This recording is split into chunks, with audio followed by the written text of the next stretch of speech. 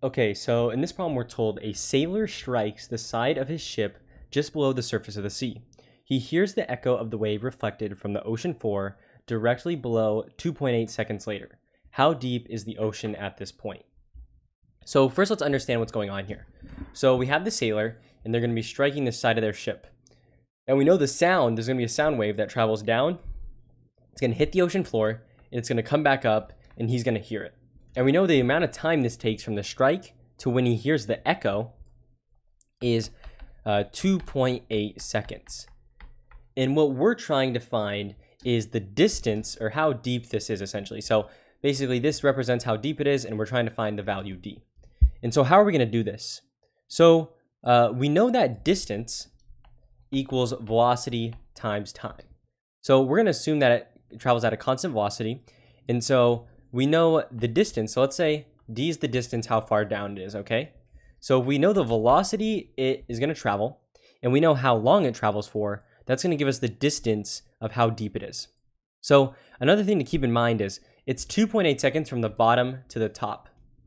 But we know it travels the same throughout. So it's basically going to take 1.4 seconds, half the time, to travel to the bottom, and then 1.4 seconds to travel up. So if we're just trying to find d, which is the distance to the bottom, we're only going to use, for our time value here, 1.4 seconds. Since d, or the distance, only goes one way. So we basically have to split the time in half, since the time is for both going down and then up. So what we need to do now is, we know the time it takes. If we can find the velocity, that's going to give us our distance, what we're looking for, or how deep it is. So we need the velocity. The way we're going to find the velocity is by using this formula here. So the velocity of sound, right? So velocity of this echo sound is going to be equal to the square root of the bulk modulus divided by the density of the liquid it's traveling in. So we know the density of water, right? So the density of water is equal to about 1,025 kilograms per meter cubed. So that is the density of the liquid around it, right? The fluid. And then what is the bulk modulus? So the bulk modulus of water is 2 times 10 to the 9 pascals, which is the same as newtons per meter squared. So we know the bulk modulus, and we know the density, and that gives us the velocity of sound when it travels through it. So what we're going to want to do is do the square root of 2 times 10 to the 9 divided by 1,025. So you're going to do the second square root, 2 times 10 to the 9, just plugging it in at this point now, divided by 1,025. So you will get a value of 1396.86.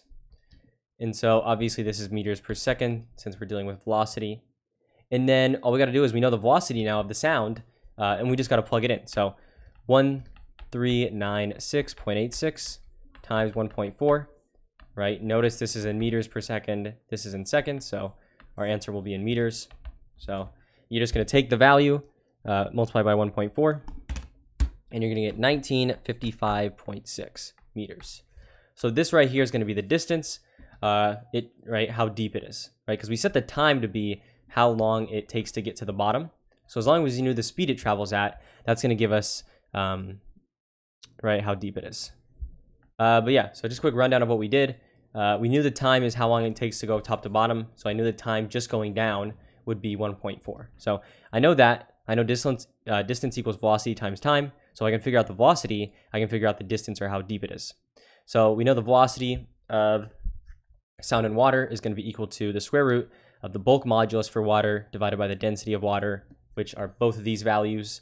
So you just plug it in, you get the velocity, and then with the velocity, you just multiply how long it travels for, and that gives you your distance. So this is going to be your answer here. You can round however you'd like.